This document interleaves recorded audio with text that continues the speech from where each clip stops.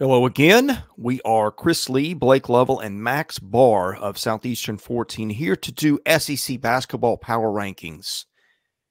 Monday, February the 5th. The regular season conference play is halfway over. What in the world happened? It is here quickly. We're going to break down all 14 teams, tell you where we ranked them, tell you why we ranked them where we did. Before that, we remind you that this is brought to you by BetOnline. It is playoff time. The usual suspects are heading to Vegas for the championship. Our partner BetOnline is your #1 source for football odds, stats, trends, and lines, with everything from point spreads to hundreds of bets on everything from the coin toss to the color of Gatorade. BetOnline is the #1 source for your championship wagering. Head to BetOnline today. Get in on the action. BetOnline, the game starts here. The power rankings always start at the bottom. And the same team has been at the bottom for a while now. But Max Barr, I think you're in charge of flipping the banners over here. Let's reveal our number 14 team. I got the banners. Let me just tell you right now. There's one person in this group that did not switch the order.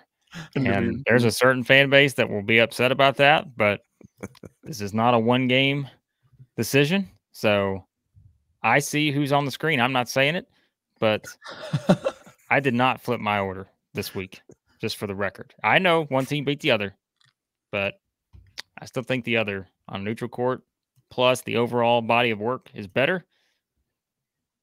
I'm trying here. I'm trying. Chris, have you ever heard of denial? I'm trying. The gymnastics this man just pulled to defend his client. Am I wrong? What do the computers think? We try to do this balanced and objectively. What are the computers But think? I don't think. Well, that's what I was going to bring up. You're siding with the computers on this. I'm siding with. I watched basketball and I saw who won the game. That was my take too, Chris. Don't results matter, Blake Lovell? Sure. You know what else? You know what else is a stat? A score. Wins? A final score. Who has score. 8 wins? Who has 6 wins?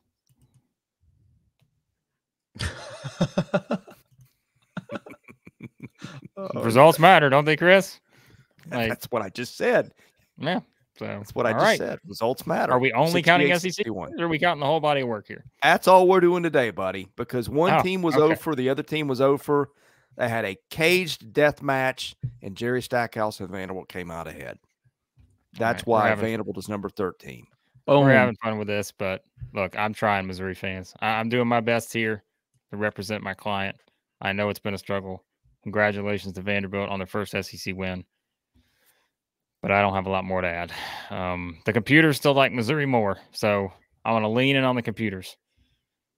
But Vanderbilt beat them head-to-head. So, which I predicted, by the way. Well, we're doing power rankings, but we do like to look at the upcoming schedule to kind of forecast how tough or how nice of a run they could go on, something like that. Well, Missouri's got two straight home games in which they'll be about 4 to 5 point underdogs in each, which to win one of them would give you about even odds to win one of them. So they have a chance. You look at Vanderbilt's upcoming schedule: Kentucky, South Carolina, A&M, Tennessee. Whew. So I'll give Vanderbilt the nod today because I don't know how long it's going to last. And then there's the Must Bus. Blake, have we checked on the Must Bus recently? I mean, yeah, I guess. Yeah, there's no status change. I mean, it's the same as it's been. So I did tell Max in the reaction video, boy, you want to talk about mental gymnastics. Chris was trying to do all the mental gymnastics in a reaction video last week to tell me that Arkansas is about to turn this thing around. And I said, Chris, you got to slow down. Pump the brakes for a second on the Must Bus. Okay. We got something coming out on the road. Pump the brakes for a second. No, I mean, you tried, like you said, you tried to feel like maybe they would turn a corner after the Missouri game, but I just think, like I said, it went back to Missouri struggles. Arkansas played well, but banking on any consistency with this team right now all season has just not been something we've been able to do, and they turn around and lose by 21 at LSU. So I don't have a lot more to add Arkansas fans have watched it. We're not going to say anything that they haven't already seen or heard at this point. So Yeah, I don't have much to add. The only reason I have them above the bottom two is because they won the head-to-head at Missouri. But then just like you said, right back to letting up 95 at LSU. So they're above the bottom two, but not by much, in my opinion. Speaking of LSU, my goodness. Woo. The Tigers, what was that we saw Saturday, Max Barr? We saw some flamethrowers. Will Baker going 4 or 5 from 3. You kidding me? This is a scary 11 in the power rankings. This is a scary 11. You play at LSU and they hit their first few shots, you're in for a long night. This team can play defense, and I got some guys that have played a lot of SEC basketball. So we've got them here at 11, but man, they pack a little bit of a punch. Well, they better play defense and offense this week because they got Alabama and Tennessee. So Yeah. they better do something. These next 4 games, actually, no, I said the next 6 games, I think, in one of the previous videos. This will make or break LSU season. They may make the tournament if they win quite a few of these games. Here coming up, at Tennessee, home against Alabama, at Florida, at South Carolina, home against Kentucky, home against Mississippi State. Are those all quad 1? They got to be. Yeah. But then what happens? Then you get into that territory where it's like, uh-oh, we can't lose any of these last ones because we're playing Georgia at home, which we'll see where that is by the time they get there. At Vanderbilt, at Arkansas, home against Missouri. So you can, in hindsight, say, hey, they got a great finish to the schedule. But at the same time, it's really not for a team that's trying to make the tournament. You don't want to play all these bad teams at the bottom at the end because you may still need some wins somewhere. So my guess is if LSU can make the most of this next group here, what if they go 3-3 or something? We won't get into all the hypotheticals now, but win those last 3 too, may have some intrigue going into the SEC tournament for the Tigers. Keep an eye on LSU. We'd really have some intrigue with number 10 Georgia if these guys could just close a game. My goodness. Well, you still know like their team. Well, have at it. I mean, they're just not a good offensive team. I mean, I don't know what else to say. Like, I think I keep going back to it, but like, I'm not as surprised maybe as you guys are with Georgia not being able to finish these games. Like, what do they do great offensively? Like, great. Like, don't all the other teams kind of we talk about in that upper tier, like they have that area offensively. Yeah. That they are just far and away maybe better than other teams in terms of how they combat it. I just don't see anything with Georgia offensively where I'm so wowed to the point to where, you know, they're going to be able to put up enough. And I know people are going to say, well, they scored 96 against Kentucky, 98 against Florida. Those 2 teams aren't very good defensively. But, you know, we see teams go on runs against Georgia. And I think that's what stood out for me is Georgia just stalls. And I don't know. Like, they've got good offensive players. Don't get me wrong. We talked about all of them. But I think as a unit, they're shooting 35% from 3, which is pretty good for the SEC. You know, they're shooting well from the free throw line, but I don't see that extra something offensively that I think they need to be able to hang on in some of these games because it puts too much pressure on them defensively, which they're a good defensive team. They're not an elite defensive team. So I'm just looking for that one area that Georgia can kind of carve out, like South Carolina, other teams like that have made it like, we are going to beat you in this area. And I don't know what that is for Georgia right now. I feel like Georgia's very streaky offensively. Yeah, that's a good word.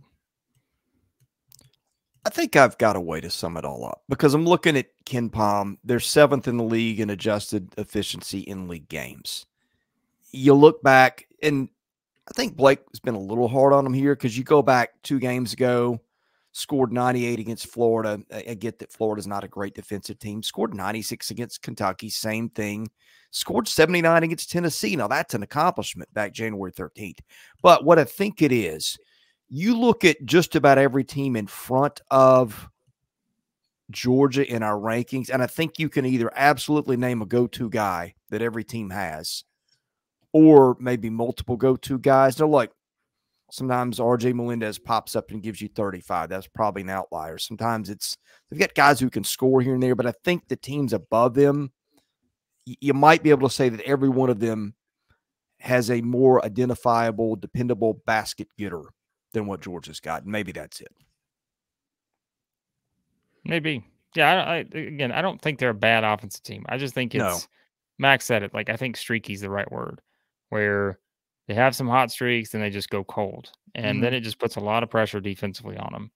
And like I said, they're not bad defensively, but they have given up 85, 105, 102, 85, right? And let's add this to the fact too. Like Mississippi State, I'd say Georgia's probably maybe played the second toughest schedule of anybody in the SEC to this point when you really look at it overall.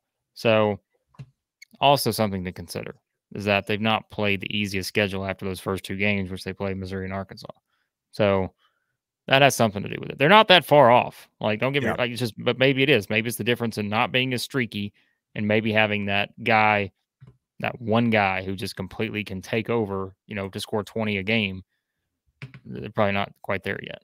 So, yeah, I mean, it looks like an NIT team to me. NIT teams, a lot of times the difference is they just don't finish games and get the big wins. And I look at, they got a lot of nice players, maybe good players, but not a superstar in there. And I think Georgia's probably going to wind up in the NIT, and I think the team just is what it is. Mike White's done a great job, got them ahead of schedule, but I think the ceiling is a limit. Continue to like them, but maybe not love them.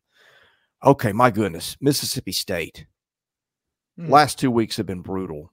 Did get that win over Auburn, but road trips to Ole Miss, which hadn't lost till Auburn beat it, and then Alabama, which is just smashing all comers these days. Did we overreact here, Blake, to Mississippi State by dropping the Bulldogs to 9? Because they've got some good wins, and it's a good, experienced veteran team. I feel like we know what it is, but maybe that's just a testament to the rest of the league. Well, if we're going to go back to the earlier discussion of results matter, they're 3-6 in the SEC. At some point, you got to win games, and it can't just be you have a tough schedule, right? So did we overreact? I don't think so. And they only have 3 wins out of 9 in league play. And if anything, some people would say maybe they're like, wow, they're still 9th, right? They're not looking, if you want to look at the optimistic way, it's like they only have 3-6 and they're 9th. So I don't think we overreacted. I mean, they just got blown out by 32 at Alabama. They don't play well on the road. They've won their home games, which is fine, but at this rate, that's not enough. Like you gotta go play well on the road at some point, and I haven't really seen them do that consistently yet. I mean, what game have they played well except for Ole Miss on the road? I didn't think they played that well at Florida. Didn't play well at Kentucky. Didn't play that well at South Carolina. All tough games. Again, one of the tougher schedules, probably the toughest schedule so far. But I think we're at the point now when we do our power rankings, we can't just bank on what a team could be or should be. It's what are they? And they're 3-6. But as I've said before too, they're 3-6. And in my guess is that they're gonna be 7-6, potentially 8-6, because of the upcoming schedule. So we'll course correct with Mississippi State as long as they turn this around. But for now, I have no problem having them at 9th because they're 3-6 in the league. I think one of the main reasons I'm okay with having them at 9th, because I do really like this team. I do. I like the bully ball aspect. I love that stuff. But while they do have 2 of the better wins in the league, they have a win over Tennessee and Auburn. You're right, they have not been able to win on the road. But the thing that's really concerning me is now no DJ Jeffries. We haven't had a status update on him. I just checked 30 seconds ago, still no update. So, I mean, if DJ Jeffries is going to miss any time, that's massive. That is just massive, especially for the perimeter defense, because Cam Matthews guards the 4, Jeffries guards the 3. So it's very big for the perimeter defense. So if Jeffries is out, then I really like this down here at 9 spot. But if Jeffries can come back and they can string up a few wins, maybe we'll see them do something similar to last year. All right. Number 8, the Ole Miss Rebels. Speaking of teams in the state of Mississippi that have had trouble winning away from home. Of course, Ole Miss hadn't played a ton of road games. I guess it's played 4 or 5. They won twice. But what they didn't do is they didn't protect their home court, which they had done all year until Auburn came to Oxford and walked out with the win, disappointing Morgan Freeman and the home crowd. Still a good team. I think still would be in the tournament today, and a lot of work to be done ahead for the Rebels potentially. Max, you get the first word here. Yeah, I mean, this is disappointing after they held the lead at home, but I've been saying it the past few weeks, really more so on the road, but I think we also just got to kind of apply it to the upper tier of the SEC. This Ole Miss team is in year one, and they're probably going to struggle against these top tier teams. I think Bruce Pearl said it in his presser, said, what took me 3 years at Auburn, Chris Beard's done it in 6 months. So like, while yes, they are way ahead of schedule, still got to remember that he put this lineup together a few months ago and didn't even know that Cisse and Brandon Murray were going to be playing. So against these top teams, your Auburns, Tennessee, you got to go to Kentucky. They're going to play against Alabama at home. I think Ole Miss is going to struggle in these games. They might shoot the lights out and make it a real close game like they did for most of the Auburn game, but I think that's just kind of what to expect now. I think if they're going to get into March Madness, it's going to be right around that 8-9 type of seed, middle of the pack, and I think that's success in year one for Ole Miss. But I think this is what we're going to expect now. They're probably going to struggle against these bigger, deeper teams that have, been there and done that already. Juju Murray, most underrated player in the SEC through the midseason, per my choice in our awards. If you didn't watch our awards, yeah, go back, watch our awards. Spoiler, he's my most underrated player in the league to this point. But yeah, I'm just gonna. Everything Max said is correct. That's all I got to say. Max was right about everything. Thank you. Next. My most underrated player was also from Ole Miss. It was not the one that Blake had. So little teaser for Ole Miss fans who want to go back and watch that. All right, number 7, Texas A&M, my preseason choice to win it all. I have gone very sour on the Aggies because of the inability to shoot and not having a Tyrese Radford type performance like we are used to night in and night out for Coach Buzz Williams. But that changed Saturday. He's the guy that kind of carried them to a big win over Florida. Blake, are we starting to see some? Was that a sign the Aggies can break out? I mean, I know we can. Oh boy. Okay, I'll just let you know that. Anytime you ask if it's a sign, Chris, we see what happens with these teams afterwards. Don't do it. Don't put the jinx on. We're gonna have to come up with a phrase for this one now too. So, what are we gonna call this one? Blake, we tried. We love our 14 children here. We try to give them all hope. Well, I'm not you're the man disagreeing who with just is Debbie Downer every time I try to bring. I'm just pointing out that lining. when you try to turn the corner for a team and they come out and lose by 20 on the road in the next game, don't do that to Texas A&M, who's about to go play at Missouri, who's winless. Don't do it to them. That's all I'm saying. Or maybe did I pay you to do that so that you would do that so Missouri can get the win? Oh boy, one will never know. But the Aggies are 350th in the country in effective field goal percentage, 357th in three-point percentage, 299th in two-point percentage, 276th in free throw percentage. All those got to get better if they're going to win games in March. And that's really all I have to say. Like, it was a great win against Florida. They've now won 3 of 4. They've beaten Florida. They've beaten Kentucky. And they're going to get a great home opportunity coming up against Tennessee this weekend. So the Aggies are trending in the right direction. But if they're going to be, preseason SEC team of the year, team of the world, the universe type level, they got to shoot the ball better.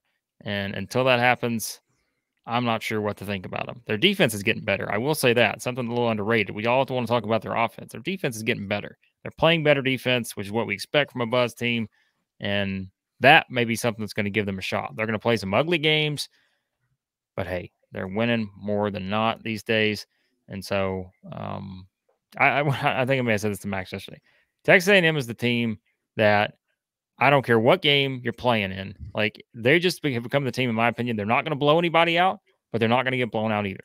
And so if you look at it that way, you feel like every game they play is going to be close. So A&M fans, bite your fingernails, whatever you got to do to stick with this team. But I just think they're going to be pretty frustrated just based on that fact. So if you look at their remaining schedule on KenPom will predict the outcome of each game. Now, it's not exact, but it just gives you an idea of kind of strength of schedule remaining. Texas A&M's predicted, I'm just going to go through the outcomes real quick. Win, loss, win, loss, win, loss, win, loss, win, loss. Yeah. That pretty much sums up my year. That's what pretty much sums it up for me. And Blake said it perfectly. They're probably not going to get blown out, but if they're not making shots, they're not going to blow you out either. It's going to be those 67, 66, 63, 57 type of games. And until I see something change, that's just kind of what I'm going to expect. Number 6, the Florida Gators. I have a small beef with this one because Florida just beat the team ahead of it on its floor. On the other hand, if you want to do the whole season comparison, there's grounds to keep the Gators here. But all right, Blake, just have at it. No, we'll let you have the floor because you're. No, Florida's I haven't good. seen someone this excited about Florida basketball since the Billy Donovan day. Like since they just won back-to-back national championships. So we're just having fun here. Like you are the high man on Florida. You became the high man on Florida after you watched them play Kentucky. I mean, again, Chris is up. Yeah, we're getting texts at midnight. Like Chris just sent us texts. He's sending us pictures of gators in the wild. Like Chris is sending us all these National Geographic photos where he just got alligators everywhere. So he's been all in on the Gators. So I'm letting you have the floor on this one. Like, hey, buddy, you're Debbie Downer. I mean, we just gather around the Festivus pole every time we bring you. I'm just out here looking for somebody to love, and the Gators are pretty lovable right now. That offense, man, Max has got me on board with Zion Pullen. They got Lawrence Clayton. They got Tyree Samuel. They got a lot of parts. They got Will Richard. They got Micah Henlogden. They got a good coach. Do. Why do you hate Florida? I'm just gonna put it out there. Why do you hate Great Florida? time. It's a great time to jump on board with the Gators after their 66-point performance in a loss at Texas A&M. I agree. Debbie Downer. I'm just kidding. I love this Florida team. I think they're great. Oh yeah, you talk about them like you. We love have them. Max and I in our preseason rankings. We said like this was that team. If you want to find like a sleeper team that could win the SEC, we look at this guard group. We were salivating over this guard group, and I mean, look how it's played out, right? Like you said, Walter Clayton, Zion Pullen, Will Richard, like Riley Cook. Like it's wild to see how this thing's played out for the Gators. And now that they're winning big games, they won at Kentucky, they beat Mississippi State at home. They got some confidence. We said they were in a tough spot at Texas A&M. That's why Max and I picked against them. Yep. It wasn't that we did not like Gators. It was because we thought the Aggies were in a spot where they kind of had to win that one. So, of course, I'm not jumping off the Florida bandwagon just yet after a 1-point loss on the road. They get Auburn at home on Saturday. They get the week off, relax, go back into the water, come back out, ready to chomp on the Tigers of Auburn on Saturday. That was good. That was good. And I'm glad you said that because what I was going to say was, man, it would sure get interesting in these power rankings if Auburn was to do something on Wednesday. I don't know who they play or if they even have a game or anything, but if they were to do something on Wednesday and then have to go on the road to a Florida team that just had the week off.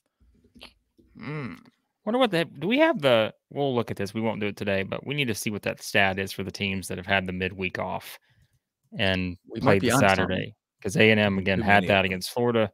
I wonder if we'll look that up and see so far, but yeah, I'm not off Florida at all. Me either. Who do we got? Number 5, Kentucky. I don't even know what to do here. That's interesting. Kentucky out of the top 4 for the first time, I think, this season. I mean, somebody else has jumped them. But before we get there, we got to talk about Kentucky. Yes. Well, I mean, this is a product of losing 2 in a row, losing 3 of 4. And I mean, I try to tell you guys, these defensive efficiency numbers are they're not getting any better. And so, I've been riding that for weeks now. Yeah. So yeah, I mean, I don't know. I mean, again, it's like, what do you do with Kentucky? They're 5-4 in the SEC. Like we can say potential and all this other stuff and all that, but yeah, I mean, they got beat at South Carolina, played the worst game of the season there, lose an overtime game at home against Florida where they had a chance to close it out in regulation, couldn't. And, I mean, I'm sure you guys saw the stat. I don't remember what it was off the top of my head, but I'm willing to bet giving up 94 and 103 in back-to-back home games has not happened in a long time at Rupp Arena. So, yeah, No DJ Wagner. Yeah, it's big stretch coming up for Kentucky to right the ship because they go to Vanderbilt on Tuesday, play the Zags on Saturday, play Ole Miss the following Tuesday, and then go to Auburn after that. So very important stretch for the Cats. Also, yesterday it was reported that Trey Mitchell's been dealing with a back injury. He hasn't been 100%. So could see Kentucky, they got out of it, but we could see him falling back into the injury bug a little bit here, which would come at a tough time. But I mean, yeah, Blake, you got to be results based, and what you see is what you get. They haven't been able to stop teams, and they've lost 3 of their last 4. And the one game that they did win did not look good at all.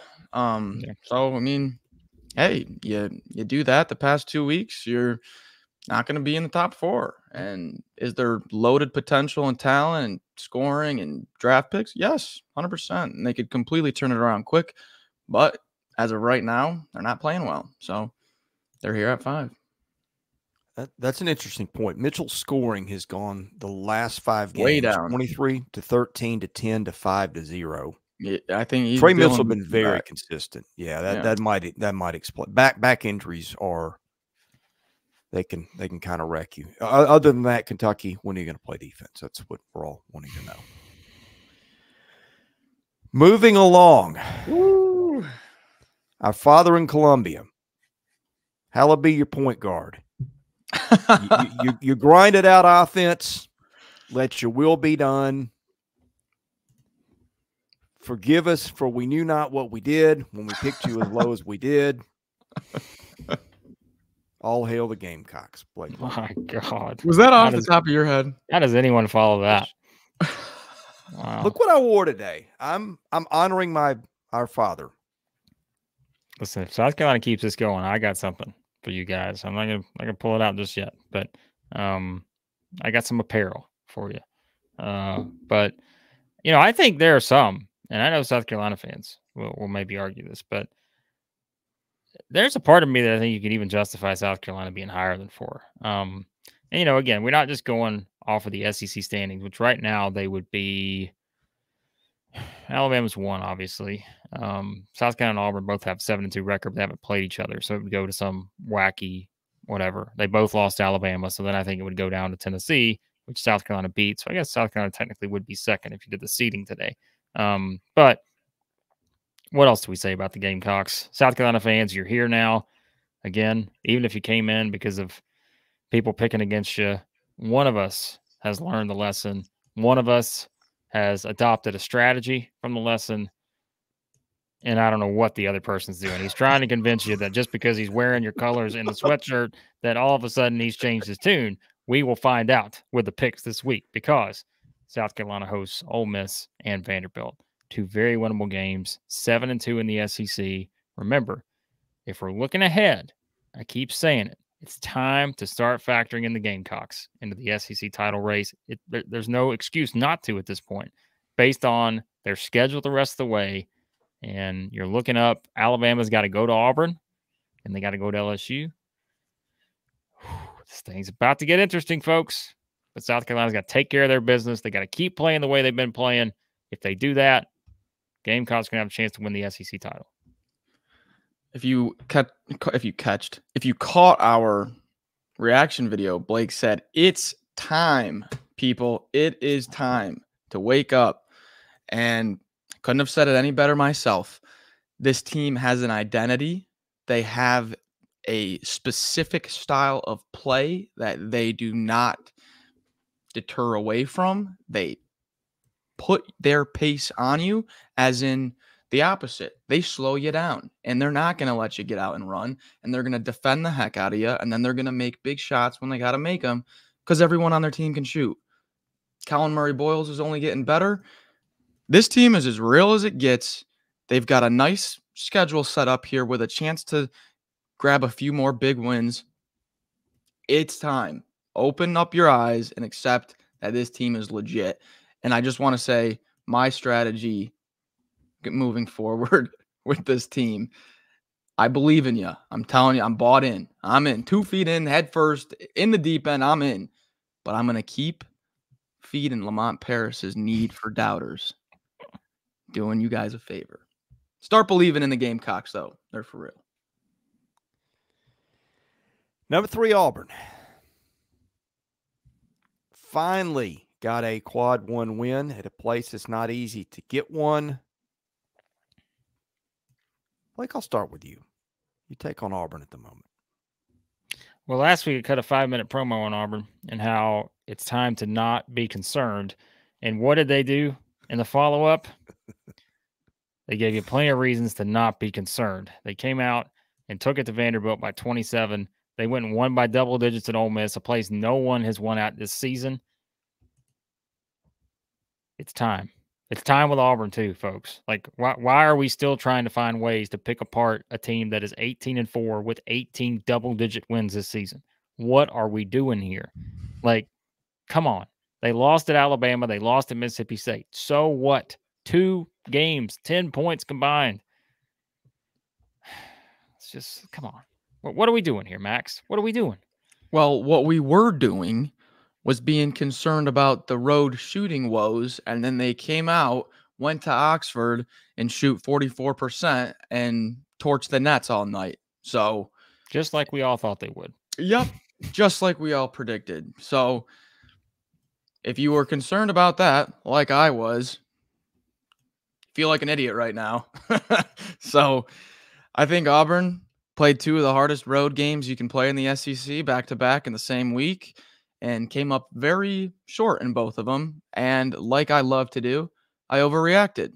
So now I am rescinding my overreaction, and I'm back on Blake's timing. This team is very good. Number 2. Whoa. Sorry. You don't have I'm anything to supposed give a say. take You haven't on said Auburn. anything about any of these teams since Florida. You've checked out since the Gators. You said, you know what? I'm all in on the Gators. I got nothing else to say. It's true. I'm daydreaming about Gators. Really want to see the midweek Auburn, Alabama. Auburn is darn near invincible at home, but boy, we got a team rolling in there on a heater that beat Auburn the first time too.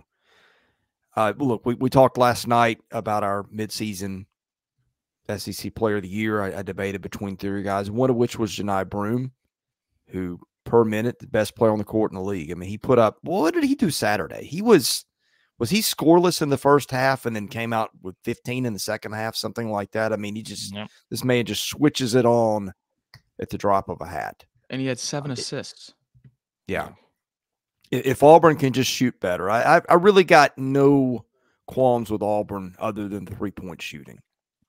But that's not a little thing. That's a thing that if it goes wrong on the wrong night, it can wreck a season. So I'm very interested to see Auburn hits the 3 here on out, which again may go back to shot selection and who gets more of a green light than others. But anyway, you've heard that before if you've followed our channel. Number 2, Alabama. My goodness. You did not want to run in the Crimson Tide last week. Let me just recap Alabama's last few games, working backwards. 99-67 at home over Mississippi State. 85-76 at Georgia in a game that Alabama trailed well into the second half. A 109-88 pounding of LSU. And then, of course, that win over Auburn 2 weeks ago, 79-75. That all coming off Alabama's really only disastrous performance of the season when Crimson Tide went to Food City and the food spoiled. But, yeah, our man Blake has been high man on Alabama, and I will give him the floor to gloat. Not that he would ever do that. I'm not going to. I'm just going to tell you to go to Southeastern 14's YouTube channel. Go find any videos we talked about with Alabama since they were 6-5. And that's all I got. Do you want anything else, or is that all you got? That's okay. It. Okay. Yep. Yeah. I mean, Blake has not been on this team at all. He has not liked them. I have. I'm just joking. I assume Alabama fans are going to be saying, why are they not number 1? Look at what they have done in the past 2 weeks. I was I was flipping and flopping back and forth. The only thing was if Alabama went to Knoxville and, you know, didn't get walloped, they would be number one for me right now. But since that was a drilling, you didn't lead at any point in the whole game. I couldn't put them over Tennessee. But if we're going with this is a power ranking, but if we're going with who has more momentum right now and who's rolling, I would say Alabama. But I couldn't do it with that head-to-head. I couldn't do it. But this is as close as I've had a decision on 1-2 in a while. Yeah, Alabama is number 2 because our number 1 team has got better overall wins and a head-to-head blowout a couple weeks ago. That's Tennessee. I think I've had Tennessee in my one spot for a while. You gentlemen might have differed with me on that, but we had Auburn. I mean, we're not gonna hide it. We had Auburn for a little while, and then they ran into the 2-game losing streak, and yeah. But that's what makes it fun. And Tennessee is going to get a little bit of a breather, comparatively speaking. Next 4 games, LSU and Food City. Road trips to A&M and Arkansas, both winnable for different reasons. Vandy at home, Missouri away, Texas A&M at home. And then we get to Auburn and Alabama. That'll be a fun week. And then South Carolina, the return trip. But anyway, looking forward. Tennessee's got a chance to put a little distance between itself and some of the rest of the league up here in front of us, Max. Well, I don't know how we missed this actually, Blake, because we went through all the remaining schedules and kind of said who we thought has the nicest setup. Mm-hmm. And while Tennessee has a tough March, the last 4 games there are pretty tough. That's kind of a good thing in a sense because you'll have opportunities late to really rack up a few big wins. But man, these next 5 games, they don't play a Ken Pom top 40 team.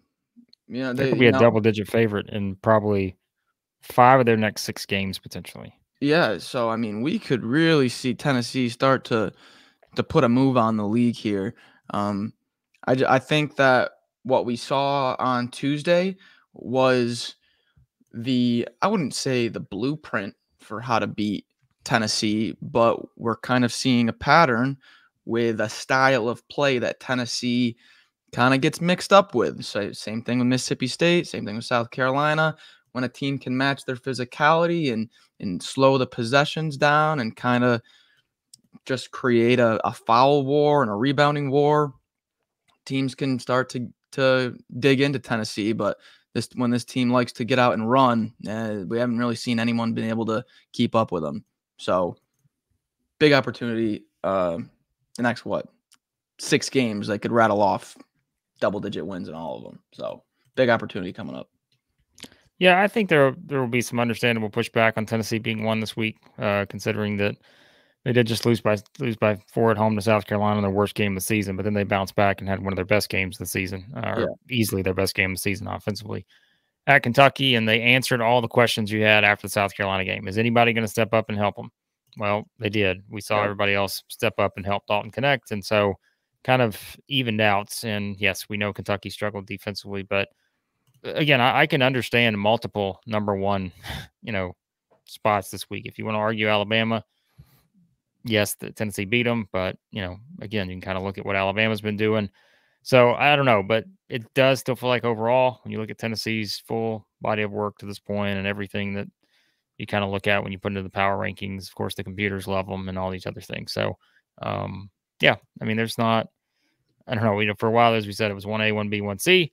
Now it's like, I don't know, man. There's 1, 2, 3, 4. Like Kentucky fixes their defense. Chris's Florida Gators. Like, yeah, I mean, there's a lot here. Like, there's a lot of teams to like at the top. It's just some of them have got some things they got to fix to probably stay near the top. I think Kentucky certainly is the team you're circling there.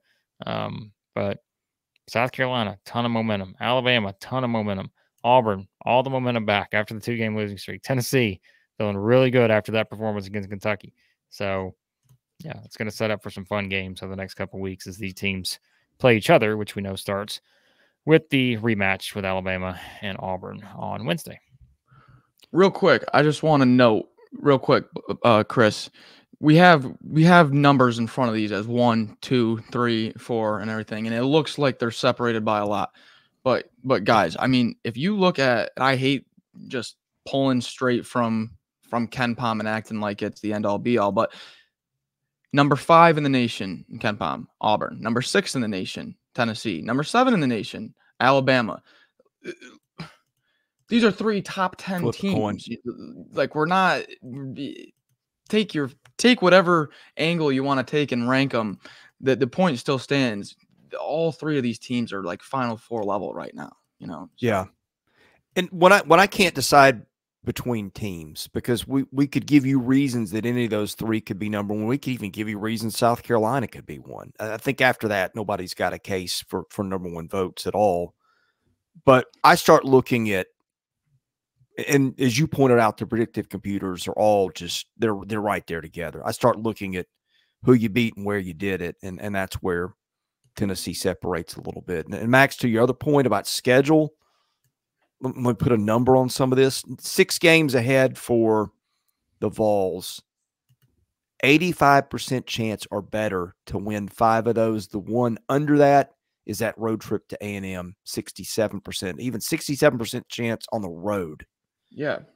To beat an A&M team that's tough in that building and can do some things that would cause Tennessee problems. So that's what's ahead. I'm not going to say – I'm tempted to say Tennessee that beats A&M, it wins the league. The problem is you look at that last 4, Auburn at home, at Alabama, at South Carolina, Kentucky at home. Yeah. So even if Tennessee runs the table, I don't think it's clear unless everybody else takes a couple of losses. But it certainly puts Tennessee in position to control its destiny at the end. Yeah. Parting thoughts, guys. Blake, I'll start with you. Hit the subscribe button. That's all. I thought you're gonna usually have more. Follow our work. That's my parting thoughts. We just gave you 45 minutes on 14 teams. My parting thoughts are subscribe for more if you want more minutes on even more analysis on SEC basketball. Join our membership tier. It just means more. Follow us on Twitter at 14 Southeastern. There we go. There he is. Boom. There we go. Boom. Max, nothing from you? I wanted to pull that out of Blake. I got what I needed. That was great. Yeah.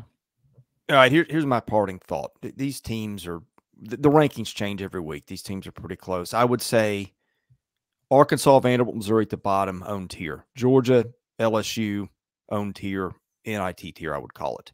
Teams 5 through 9, Kentucky, Florida, A&M, Ole Miss, Mississippi State. Put them in a hat. I could make a different justification any given night. I think South Carolina, kind of a standalone 4. And then again, pick your teams at the top, Tennessee, Alabama, Auburn. The difference between South Carolina and those other 4 teams, if you go results, there's not much. If you look at predictive computers, there's a pretty substantial difference there. So that's how I see it. Doesn't have to be how you see it, but we appreciate you watching, whether you agree with us or not. We are going to predict all the games this week. We're going to do a fantasy draft. We're going to do recaps after Tuesday's games and Wednesday's games. We might do a live stream at some point. We got, I think, bracketology coming this week, if we got the time to do it and all our other stuff. Lots of stuff. We are your home for SEC basketball, not to mention baseball and football. So as Blake said, hit that subscribe button, hit the like button. For Blake Lovell and Max Barr, I'm Chris Lee. This is Southeastern 14, presented by BetOnline.